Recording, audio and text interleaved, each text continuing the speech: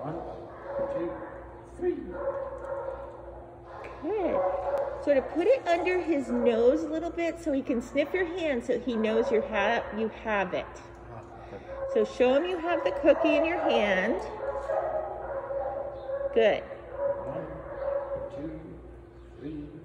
Perfect. Oh, he doesn't know you dropped it. There you go. He's got to get his eye. Right. So we don't put it on the floor yet until he understands that it's coming. So I want you to feed from your hand in the beginning.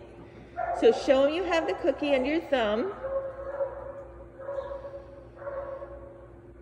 Put it right under his nose. 3, and then let go on 3. And kind of put some emphasis on 3. Bend right over, put it under his nose, back up. 1, 2, 3. Good.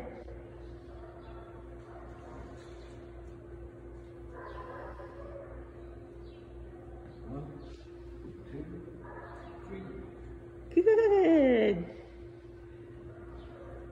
And then you can switch back and forth between moving forward and moving backward. Same thing, right on his nose. 1, 2. Good. Very nice. Do you want him to move backward or me? No, I want you to move backwards and him to go back. And then follow you. 1, 2, 3. Good. And then you can move forward, sort of switching back and forth. 1, 2, 3. Good. Now he's getting it. Now he knows. Did you see that little pop-up on 3? He knew it was coming. Good job. 1, 2, 3. Nice job. So I would stick with this